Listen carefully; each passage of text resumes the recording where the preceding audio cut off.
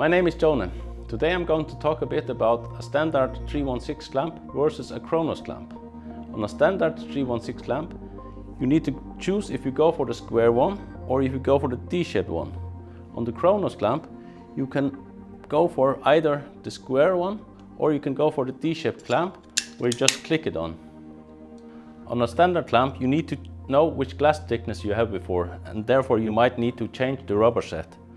On the Kronos clamp, you don't need to choose before, you only have one rubber set and you use an Allen key, put it inside and you can turn it so it goes for the right glass thickness. A standard 316 clamp is tested with 320 hours in self-spray test against rust.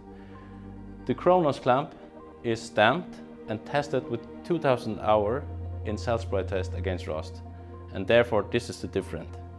That was all for now. If you'd like to hear more, please contact us. See you around soon. Bye.